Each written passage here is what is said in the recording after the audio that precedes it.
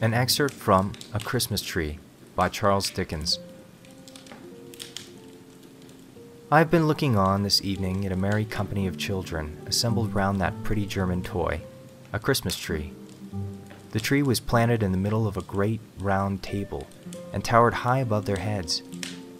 It was brilliantly lighted by a multitude of little tapers, and everywhere sparkled and glittered with bright objects. There were rosy-cheeked dolls hiding behind the green leaves, and there were real watches, with movable hands at least, and an endless capacity of being wound up, dangling from innumerable twigs. There were French polished tables, chairs, bedsteads, wardrobes, 8-day clocks, and various other articles of domestic furniture, wonderfully made in tin at Wolverhampton, perched among the boughs, as if in preparation for some fairy housekeeping. There were jolly, broad-faced little men, much more agreeable in appearance than many real men, and no wonder, for their heads took off and showed them to be full of sugar plums. There were fiddles and drums, there were tambourines, books, work boxes, paint boxes, sweetmeat boxes, peep show boxes, and all kinds of boxes.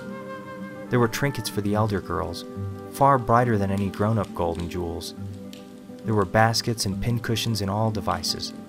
There were guns, swords, and banners. There were witches standing in enchanted rings of pasteboard to tell fortunes.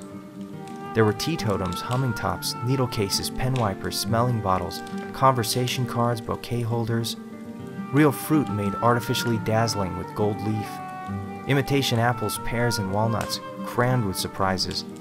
In short, as a pretty child before me delightedly whispered to another pretty child, her bosom friend, there was everything, and more.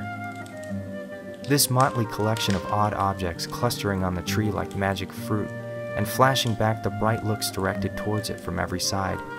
Some of the diamond eyes admiring it were hardly on a level with the table, and a few were languishing in timid wonder on the bosoms of pretty mothers, aunts, and nurses, made a lively realization of the fancies of childhood, and set me thinking how all the trees that grow and all the things that come into existence on the earth have their wild adornments at that well-remembered time. Being now at home again, and alone, the only person in the house awake, my thoughts are drawn back by a fascination which I do not care to resist, to my own childhood. I begin to consider, what do we all remember best upon the branches of the Christmas tree of our own young Christmas days, by which we climbed to real life?